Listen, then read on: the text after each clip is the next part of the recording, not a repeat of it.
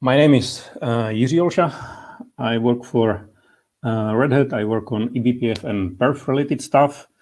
And this presentation is about various features in the eBPF land that actually happened recently or are about to happen soon.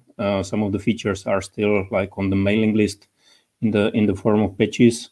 So I put together some list of the features that I was forced to actually deal with, or I found on the mailing list. Hopefully that might be hopeful for somebody. So let's start.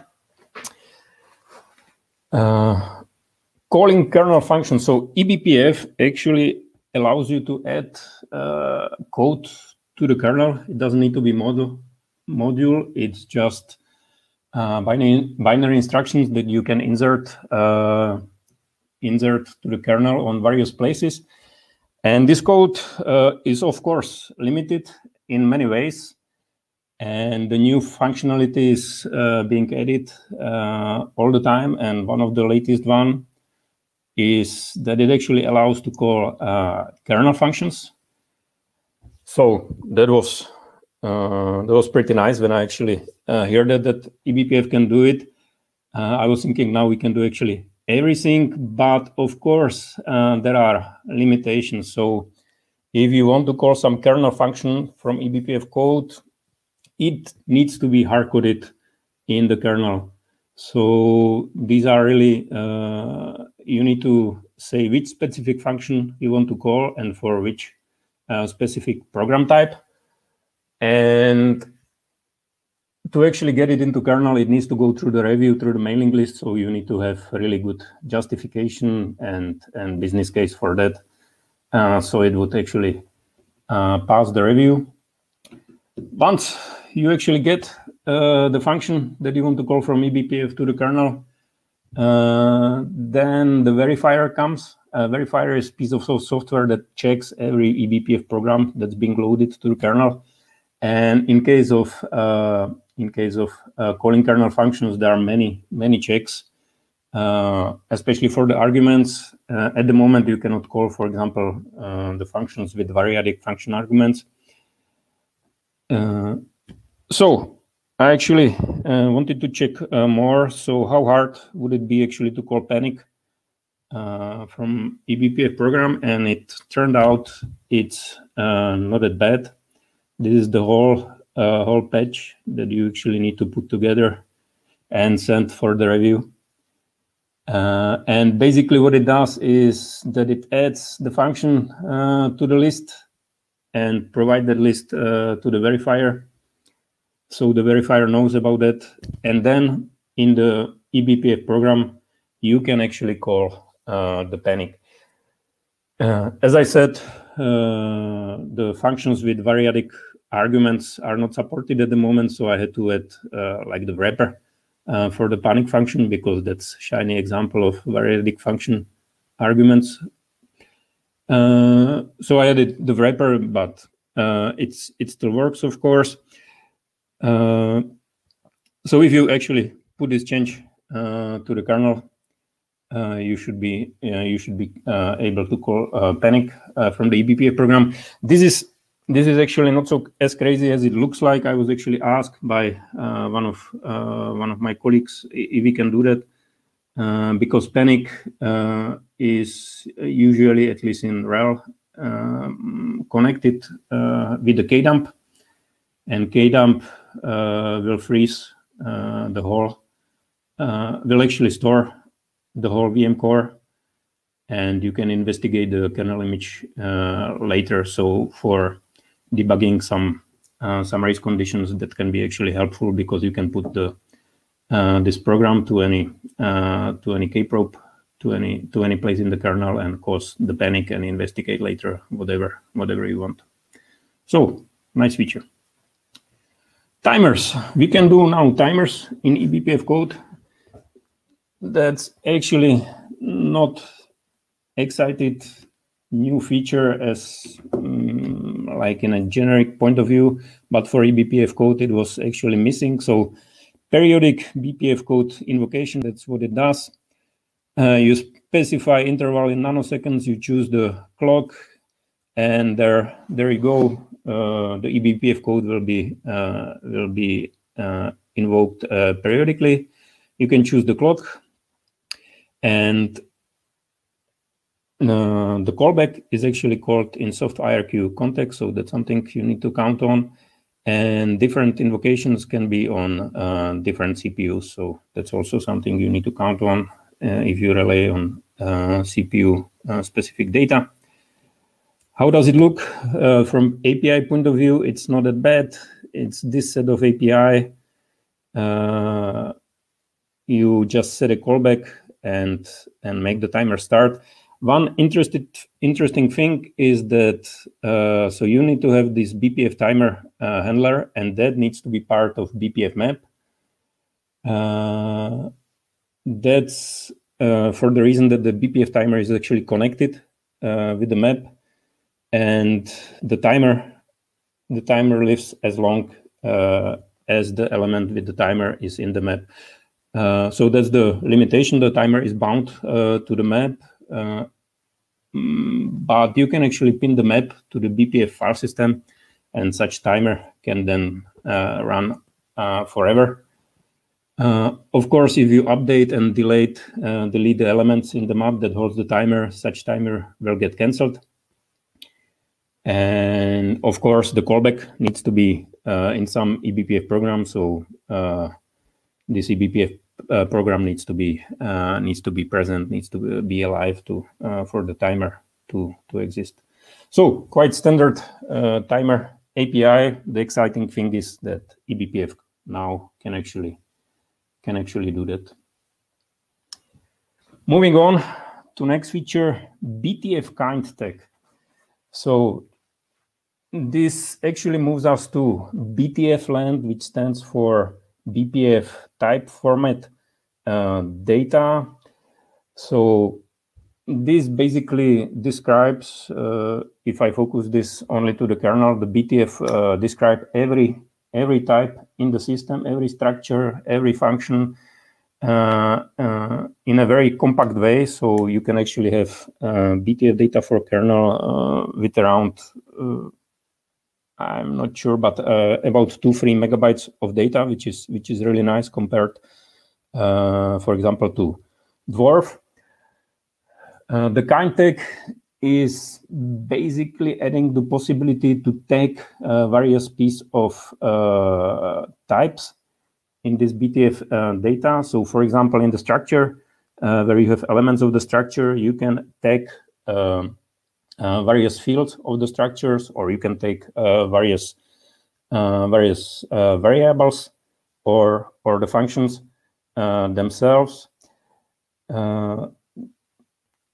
So, and later on, you can actually display it with the BPF tool. You can actually see the text in the BTF data. So, what is it good for? At the end, it's used by verifier. And the whole generation of this data is that this support for the tagging is in the Clang CLang compiler. So it allows you to add this -- attribute tagging on the C source layer. Then this tagging is generated as new elements to the Dwarf. From the Dwarf, the pahole tool will take it and generate the BTF data, and then the verifier can actually use it. So we can tag various type information. What is it good for? There's a really nice example, which is now in the form of patches on the mailing list. So imagine you want to hook this function, do execv function, which has arguments, which has pointers arguments, and those pointers are pointing to the user space address. Those pointers are already tagged with -- user tag. So so on the C source layer, we actually know that they are pointing to the user space, and it's used as in the moment for sparse, which is doing various checking. But for CLang, now with this BTF tag feature, we can actually add this tag for this argument to the BTF data. And now when verifier will load the program that will hook to this function, it knows that the arguments are pointing to the user space. So the verifier now can check when you read those arguments. Are you using the BPF read user helper? Because if you are not, that's probably a mistake. So this will greatly help verifier to do even more strict checking on the eBPF programs. So nice feature. This feature is actually already on the mailing list, so this should happen soon. Moving on, libbpf-tools. libbpf-tools is new RPM. New RPM under BCC. It's like the subpackage, and it contains compiled BCC tools. So if you are familiar with BCC tools, you know it's actually Python script that holds the eBPF program. And when you run the BCC tool, it needs to take the eBPF program and compile it through the Clang and LLVM libraries. So standard BCC tools have actually big dependencies on LLVM and Clang, and if you want to install them, you will bring in all those dependencies. That's not the case for libbpf tools. They are basically compiled BCC tools, so they are C binaries, and then they contained the eBPF program already in compiled way. So if you install libbpf tools, there's no dependencies. There are just 3 or 4 standard libraries that you need to take in, which are already probably installed. And also the loading time is much better because standard BCC tool, as I said, needs to go through this LLVM and Clang and compile the code, so there can be small delay at the beginning, and that's not the case for the libbpf tools. There's of course a bit less feature. First, it's a new package. Second, it's written in C, so it's not so easy to add all the features from standard BCC tools, which is written in Python. But as I said, it's quite young, so new features are coming. So you should see new features coming to the tools. All the tools are installed with the BPF- prefix. That's not something we invented in Fedora. It was actually cross-distribution effort. So with major distributions we discussed and deal on the layout of the package. So that was nice to see. Moving on, pahole speedup. So pahole is now threaded. What is pahole? Pahole is a tool that actually generates the BTF data. If you ever compile Linux kernel and you have the BTF enabled, you can see this BTF line with the object, and that's basically the invocation of the pahole utility, which takes the dwarf data and transform it to the BTF data. And depends on your kernel size and on the size of your type information and dwarf size. It actually can take some times, especially in distribution kernel. So there was always an effort to make pahole faster. And finally, threads are added to the pahole. There's the J option that makes that possible. It was split to 2 stages. The first one is already done, and it has actually very nice stats. So this is the benchmark of one of the pahole invocations. So really nice speed up from 8 seconds to 3. And on the mailing list, there's already the second stage of the thread threading. So which actually makes this even faster. So yeah, this will no longer bite us in the distribution kernel, because sometimes it could actually take a long time to generate the BTF data. And finally, new iterators. So what is iterator?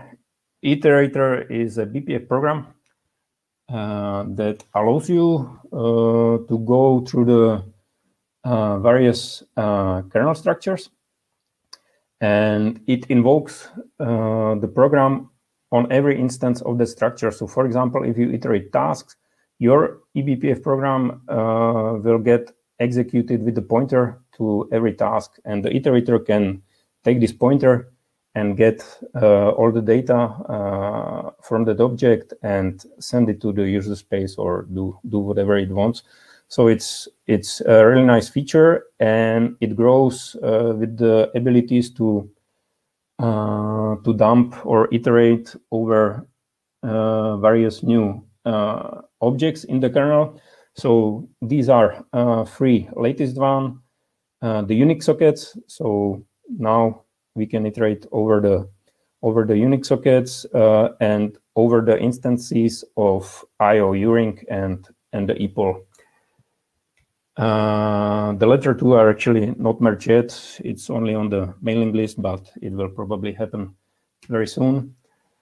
There's actually a really nice way to check on the iterators. If you go to the under the kernel to the self-tests BPF, and if you actually manage them to compile, you can then take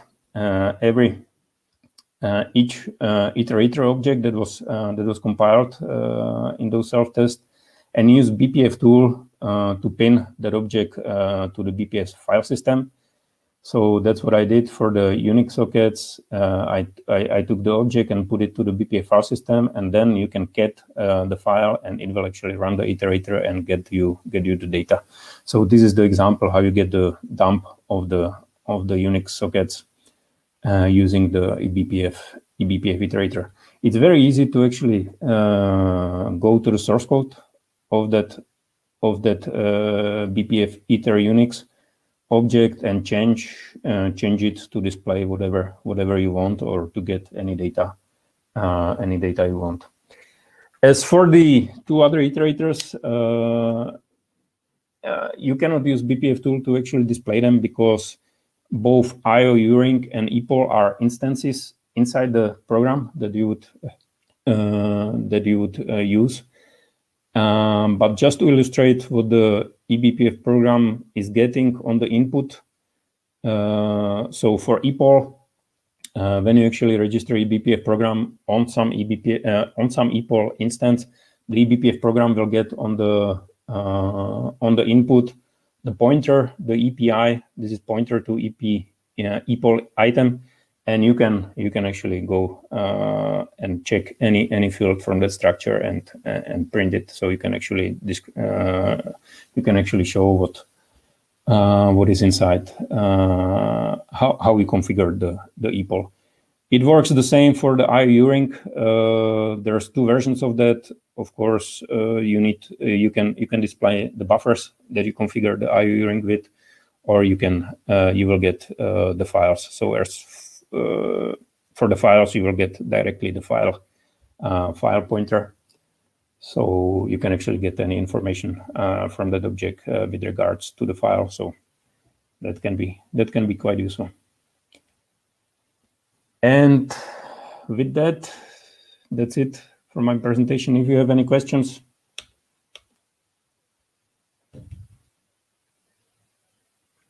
Thank you, Irka, for the presentation. Now is time for the questions. So please put your questions into Q&A tab under this session, if you have any.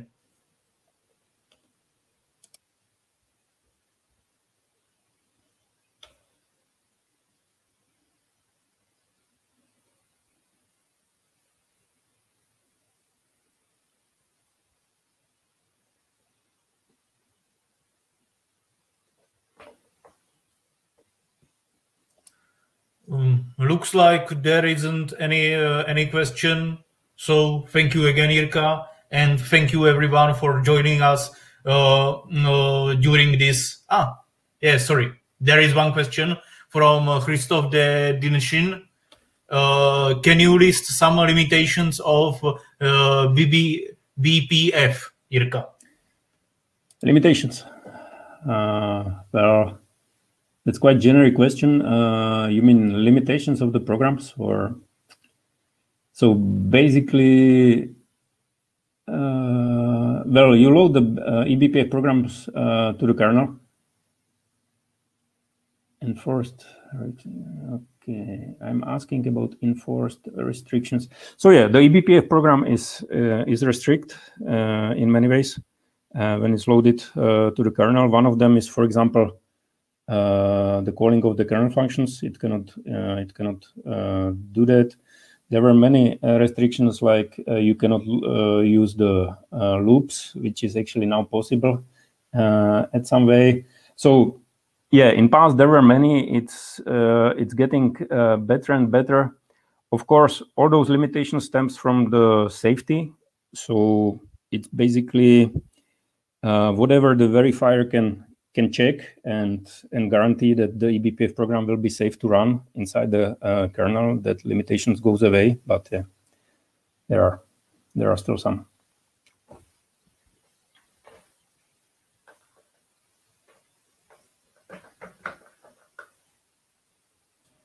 So I don't see any more questions.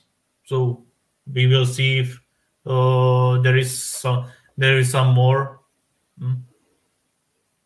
Otherwise, thank you everyone for joining us, and enjoy the rest of the DevConf.